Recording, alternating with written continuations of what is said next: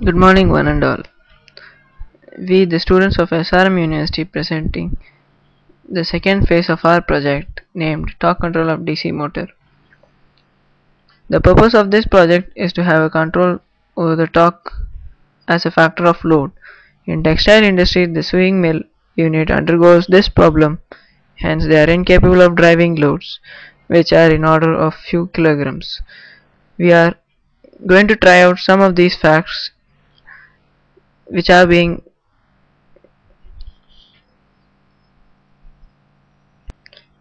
faced in the industrial level. The loads which are being used are the jeans cloth which is sent in the machine for sewing. As you would have seen in our videos last time, it was emphasized more on the analysis and stability of our system designed and for further adaptability in the industrial platform. This video describes about the no-load design of DC motor through the experimental setup. In order to decide upon the speed requirements, we have done the testing based on three requirements. These are establishing a relationship between the torque and speed under no load and load condition.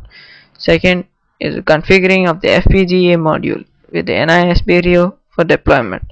Third is the interfacing between the DC motor and the NISBRIO for the response of the system. This video demonstrates about the DC motor which we have procured it. It's a 12 volt DC motor which can establish up to 24 volt DC with 0.2 HP of power. This has been connected to a RPS for a further first requirement, that is to check the RPM rating of the DC motor. As you can see, the supply has been given to the DC motor. The shaft has started rotating.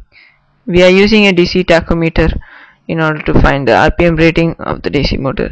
It has been connected to the shaft of the DC motor. As you can see, the motor rotates at the rate of 3300 to 3500 RPM. This motor at the rating of 0.2 HP has an average rotation up to 3300 RPM on an average. This is on a no load scale. Now we are going to try it out under load. The load being applied is on the basis of two things: the load applied from the bottom and the load totally depending upon the shaft. First, we are actually holding the load such that the motor doesn't get overloaded. Again, the 12 volt DC supply has been given. Now when the motor has started rotating, the RPM reading is being calculated. When the load is not actually activated onto the system, again the RPM rating can be seen as 3200, nearing 3200, with less pressure being applied onto the shaft.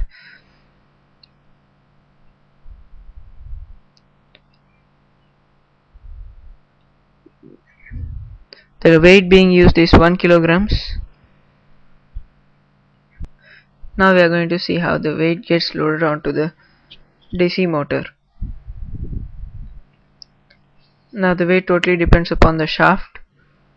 Henceforth, the 1 kilogram is being applied onto the shaft of the system. The DC voltage has been given to the DC motor, that's 12.5 volts.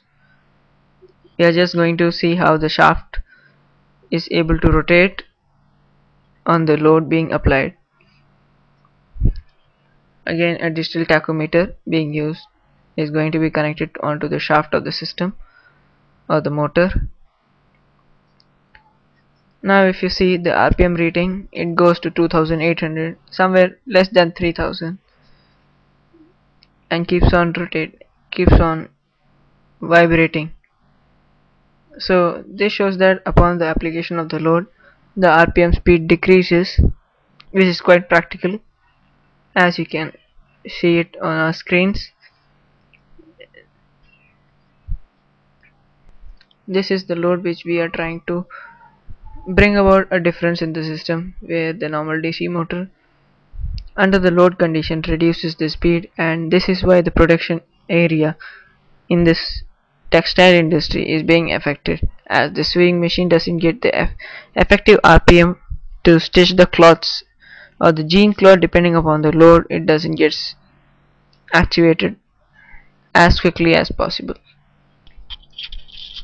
So this was the first part of our second video, which shows about the torque and speed relations under load and no load when given a DC excitation